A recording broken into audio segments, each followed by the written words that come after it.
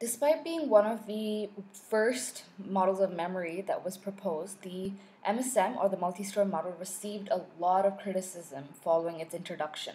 Okay, simplification, the inability to observe competence of the model, and the absence of a clear physiological basis are common drawbacks of any model in the cognitive approach.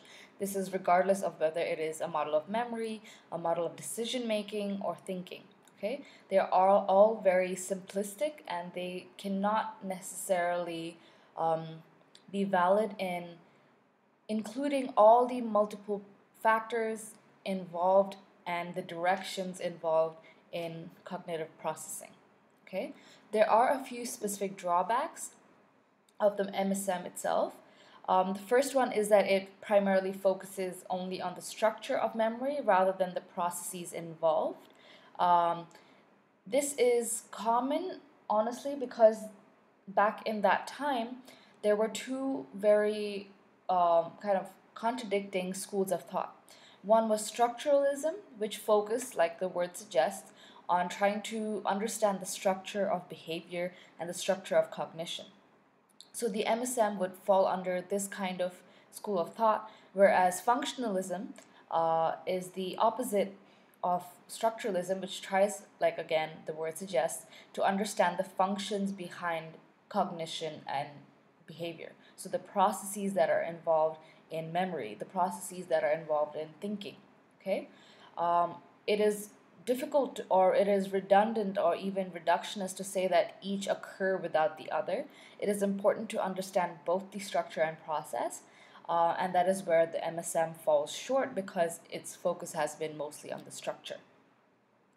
Having said that, the original model suggests that the only way to encode information from the short-term memory to long-term memory is through rote rehearsal. Okay, rote rehearsal being that it's not you don't focus on the meaning, you just focus on the structure, and then you're just saying, let's say for example, you have to remember the word fundamental. Okay, and you just say fundamental, fundamental several times, and that's the rehearsal that you do for it to go into your long-term memory. Okay, we know that the levels of processing, which was a result of this criticism, suggests that the more deep your understanding and your meaning associated to that piece of information is, the better your encoding of that information is into your long term. Okay, and it'll stay in your long term longer if you truly understand what it was intending to mean or what it means in relation to your past experiences. Okay, so the next drawback, which is very important, is the fact that the model proposes memory to be a process that involves only flow of information in one direction. Okay, so it's linear but only in one direction. And we know even from the levels of processing and from schema theory that this is not the case. Okay, we are constantly um, tapping back or referring and retrieving information from our long-term memory for us to understand our current environment. Okay, so for example, to answer the questions in Craig and Telving's research, one needs to retrieve information from the long term. If you're being asked to answer whether a word rhymes with another word, you need to remember syntax. I mean, not syntax. You need to remember the structure and the phonemics of words from the past. And if you have to remember the meaning of the word, you need to tap back to what you have associated that word to mean with in your long-term memory already. Okay? So, in that essence, the flow of information is not one directional, rather, it is bidirectional. Okay? It happens from the sensory register to the long-term memory, but also from the long-term memory to the short-term memory. Okay, and at this point, this is where the working memory model comes into play. It suggests that the MSM is too basic in discussing both the long-term memory and short-term memory as unitary stores. Unitary stores basically meaning that there's just one store responsible for all kinds of information and all kinds of memory. Okay, but the truth is that the long-term memory is not a unitary store. It has several different types of memory. Okay, there's episodic memory, which is memory of events. There's procedural memory, which is how to do things, okay, do it yourself kind of memories. And then there's semantic memory, which is general meaningful knowledge, okay. And the evidence for there being different stores of information or memory is that when an individual experiences brain damage or has like a stroke and there's following repercussions on the memory, there are times when, let's say for example, an individual remembers how to cook but will not be able to remember what happened on their 22nd birthday, okay, or what their parents' names were.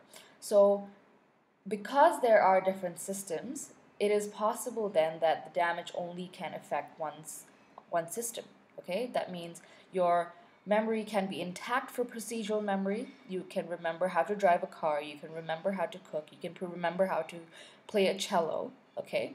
But not remember what happened on your 26th birthday or on your first vacation abroad, okay?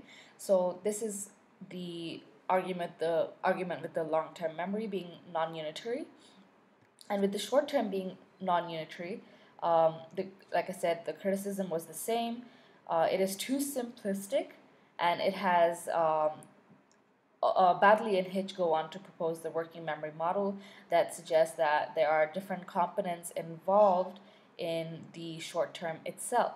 Okay, so with that, I want you to go into an activity. Okay, the first part of the activity involves a Padlet. You are going to answer whether you believe that multitasking is a myth or it can actually occur, that we are capable as human beings to multitask, okay? The questions are specific to your experience with listening to music while studying. So you will go to Padlet.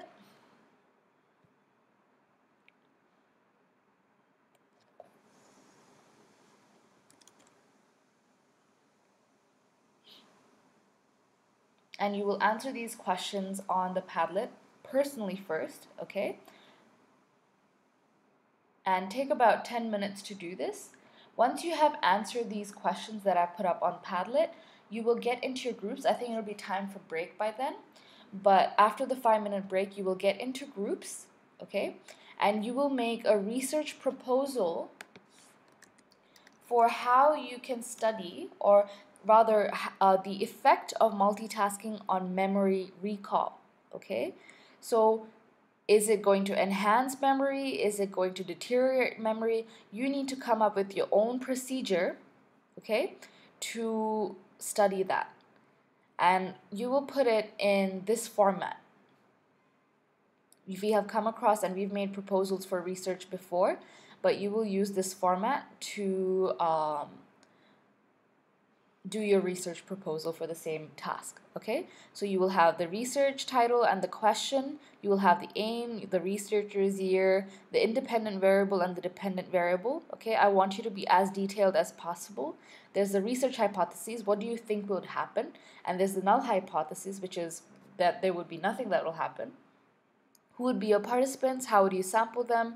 The research method and design. Are you going to use experiments, correlational study?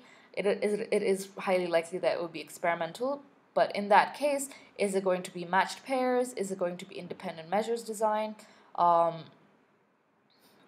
repeated measures design? Then you will outline the procedure again in details, okay?